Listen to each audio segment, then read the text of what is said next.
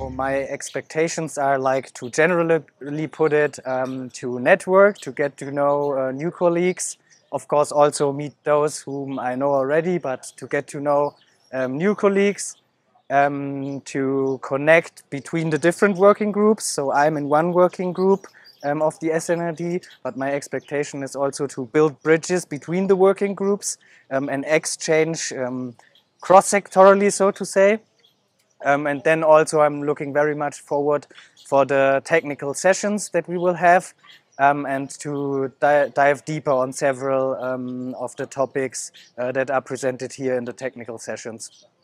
The added value I'm expecting, I'm a planning officer in headquarters, so it's always important to know what's happening on the ground, to know who does what, which approaches exist in which countries, because you will have then appraisal missions, so conceptualize new projects, and you need to know what's going on, you need an overview of tools, and I'm hoping to get an understanding and exchanges on these concrete tools and approaches that are happening on the ground and that could be used for project conceptualizations. So if I think about my own added value, what comes to mind first and what I realized now on the first day, as a planning officer, you have exposure to a lot of projects, so you work for and on several projects, and you get to know people and what they do. So you are kind of a bit, or you can at least be something like the spider in the net, so to say, and use that to connect people. So just to give an example, I had an exchange with a colleague. He was interested in some ICT solutions, which I'm not an expert at all, but at least I could tell him, okay, look, there's this project and they did that, talk to this person, and there's this project, this person, so talk to him or her. So to connect people, I think that's even more important than the technical contribution one can bring.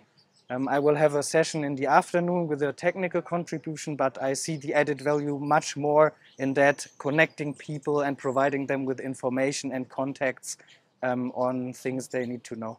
How about artificial intelligence and knowledge management? Any signs on the horizon?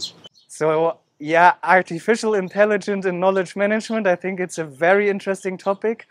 We discussed in our working group that problem of knowledge management or the challenges we face within knowledge management.